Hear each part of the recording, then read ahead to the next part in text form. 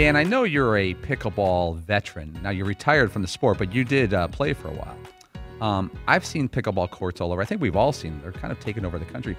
I've watched a little bit of competitive pickleball on TV, the pickleball tour, and I don't really, it doesn't get me. It doesn't get you in. Do you guys agree with that? It's not really transfixing on TV? No, it's not. Not at all.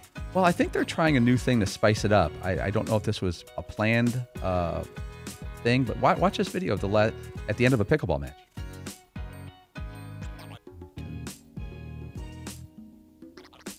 Oh, Whoa. okay. Yeah, so they decide to tap pickles at the end. I think that's what you do after a hard-fought match. And the little guy on the left decides to kick the other guy in the face. Now, if that's a new policy, I got to tell you, I might be back in. Okay.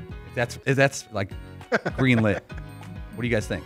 That's a suspension. That didn't happen in my one match that I played. Well, you kept your cool. I did. They didn't. And that's why my wife and I didn't go to the net, because I was worried about there could have been an altercation. Were you more likely to get kicked in the face or to kick someone in the face? I would have gotten kicked in the face. You would have.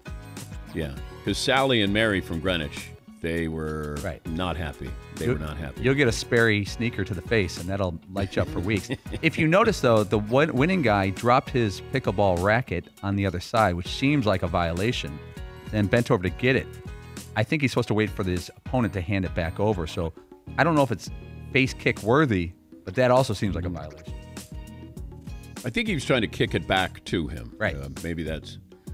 I'd love to hear the excuse, because the guy is very demonstrative because they won. Like he gave one of those, yeah! And then goes to the net. And then I think the guy on the other side was like, no. All right, bigger overreaction. How the guy celebrated for winning, or the guy who kicked that guy in the face? Yeah, think about that. The guy celebrating the win might have overreacted more. It's possible. I don't know exactly what was on the line, but it's possible that he overreacted more than the dude kicking people in the face. Fair All point. I know is if they're tapping pickles, I'm all in on that sport. Whoa. Keep an eye on that story.